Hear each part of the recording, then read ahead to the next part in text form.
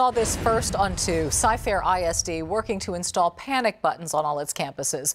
As we told you last week, one school, Cy-Fair High, already has them. But that's not the only new security measure the school district is adding. Channel 2 Samantha Patashkin joins us live from Cypress with the new safety tools to keep students there safe. Samantha? Well, Bill, part of that safety plan includes adding more security cameras. You can see this security camera right behind me, right here outside Woodard Elementary. This is one of more than 60 security cameras just at this campus alone. The glass along here at the reception area as well as this front entry here. It's the new norm across Cy-Fair ISD campuses.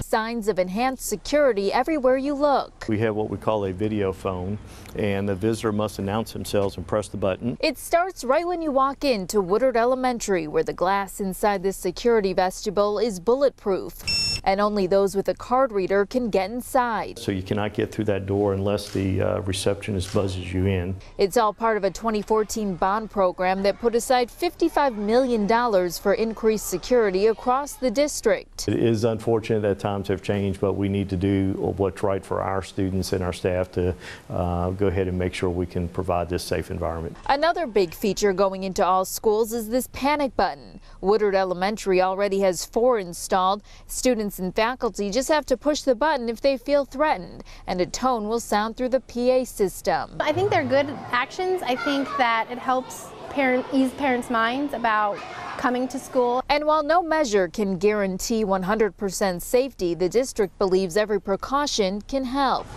Part of the goal of the security enhancements is to slow down. So if we did have an intruder come into the building, the initiative is to slow them down, try to get them isolated.